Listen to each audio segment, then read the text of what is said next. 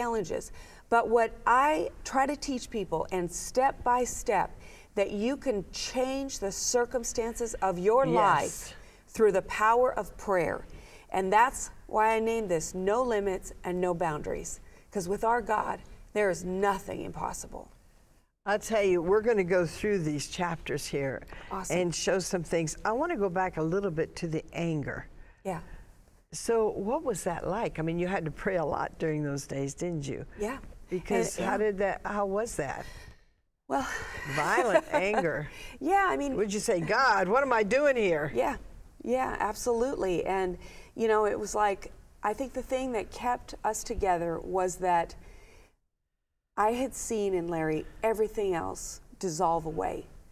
I had seen the addictions, the cocaine addiction, the drinking, the anger, or not the anger, but the cigarettes, everything that he was involved in, that melted away.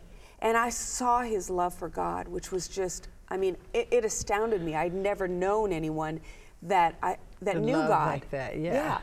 And so I knew it was there and it could be there. And so when we have these outbursts or when things would elevate or escalate, you know, I hung on to the hope. Did that make you yell back? I mean, a lot of people, when those things happen, they just get mad back. And oh yeah, we had a take a frying pan around after or him. two. And you know, for years, Larry and I never shared this because we were embarrassed and we thought we would be disqualified for ministry, and we thought people could never ever believe us about God if we weren't living up to what we should be. But we had no one to talk to, and we had no one to help us. And I think this is why our passion runs so deeply, because we have gone through so much and have learned how to get through it, come out on the other side of blessings. And we've learned how to trust God, and we've learned how to build a great marriage and a great family, and to break those curses in our children and in the generations to come. So yeah, that's Romans 8:28. That's where God says all things work together for the good. And from the day one that both of us got saved, we hung on to that scripture. So no matter what we were going through, we said, God, you're going to take this and turn it around and bring something beautiful out of it. And that is what we've seen. And that is what you're going to see when you get this book. It's in this book. It's a wonderful book, No Limits, No Boundaries, with Tiz Huch. And I want to tell you, when we come back, we're going to go through some of the pages of this book and really get you a feel of what's in here. I just love her, and I know you're going to love her the way I do. When we come back, don't you go away. We'll be right back with more of By the Book. Many feel their lives have been limited to what they can accomplish with no help in their midst. It is God's desire for us to discover that we are not alone in the things we have been called to do in this earth. Tiz Huch brings her passion to pray to you in No Limits. It's time for us to trade in our limited abilities for God's unlimited equipping, our weaknesses for His strengths, and our turmoil for His peace. Go to a higher level in your life through this no-nonsense, simple approach to prayer that brings true, lasting results. No Limits is available for this special Buy the Book offer of $12.99. Simply call 888-725-8033 or log on to our website, buythebook.tv. Request offer number 233. That's 888-725-8033. Request offer number 233. Buy the book today.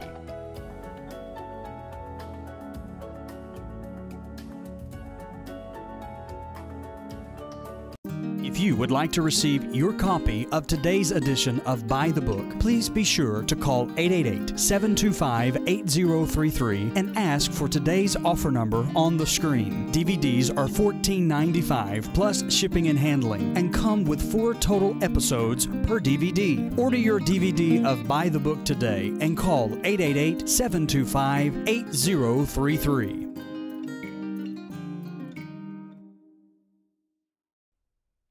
We've been talking with Tiz Huch, and I want to tell you, I am excited about this book because no limits, no boundaries. Come on now, what is this all about? And we're going to find out here in just a minute. It says life is fragile. Handle it with prayer. That's kind of when he was probably beating the you know, beat Yeah, you. yeah. Well, you know, and that's the thing is that I think so many of us are running on empty. You know, we jump up, and the first thing we do in the morning is race, get this done, get the kids ready, boom, boom, boom. Life is so quick. And yet we really, for our own sakes, need to take a little time in the morning, and before we start focusing on our mountain of to-do lists, let's focus on how big our God is. Instead of running to God and telling him how much the devil's beating us up, how about we tell everyone else who God is in our life, and we speak to our problems, and we tell them that maybe I'm facing some things, but my God is bigger than that. And I like to tell people, we're not denying the reality of the conditions in the world or the economy or in our lives, but we are refusing for them to take hold in our lives. And we can rise above those circumstances. And it's so important that, you know, we don't just pray a little prayer and say, God, fix my life, and then we're off on our... There's certain things that we have to do to line up with those 8,000 promises of God. You're thinking, you've got to pull in every thought into captivity. You've got to choose to believe God over believing what the world says. Look, when you get up in the morning and you listen to the news, you know, if there's not negative news going on in your city, they'll go and find it so they can bring it right into your home. And they pump us full of negative things on the news or just the world. We get all this mindset of what's going to happen, what could happen.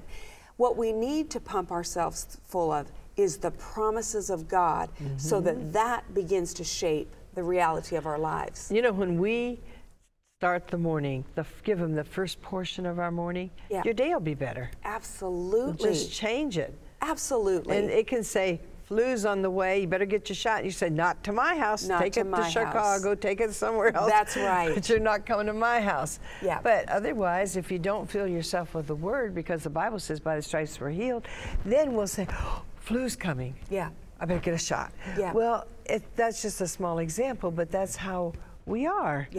And you've got to fill those promises in there. They've got to get in your heart. Thy word have I hid in my heart. That's exactly right, And Dorothy. that's what you've got to do, and that's what you talk about. Yes, absolutely. Well, here's another one. Prayer puts us on the path of blessings. You know, I just believe that there are thousands of blessings that God wants to bring into each of our lives that we don't even know exist. And we may never move into because we don't get on that path to where those blessings are at. I think that every single day, God says his mercies are fresh. Every single day, he said, pray this way. Jesus said, pray this way. And he goes through the prayer. First we worship our Father. And you go through the names of God. And before you come with your list of things that need to be done, come before him and just worship him. Instead of coming to the miracle worker for miracles, let's just come to the miracle worker to worship him. And I'll tell you, when you go through the names of God, which of course you know, and I go through in here, something is released in your life. When you start speaking out and understanding the names of God, every name of God is for a need that is represented in our lives. He is Jehovah Shammah, whatever we need him to be, whenever we need him to be it. He is Jehovah Shalom. Every morning, God, fill me with your peace. He's Jehovah Jireh, our provider, and wants to bring a daily provision.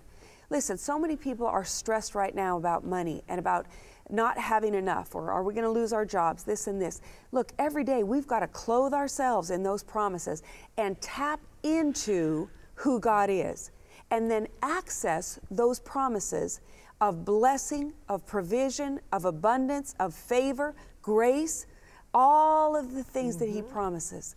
And you know, sometimes we throw those terms out and we're just like, well, religious terms.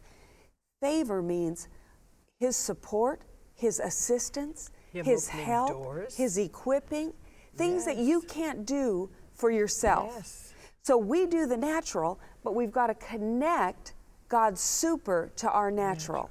Then you begin to move into all those blessings that he has for us, for our families, for our finances, and for our future. And he wants them for you.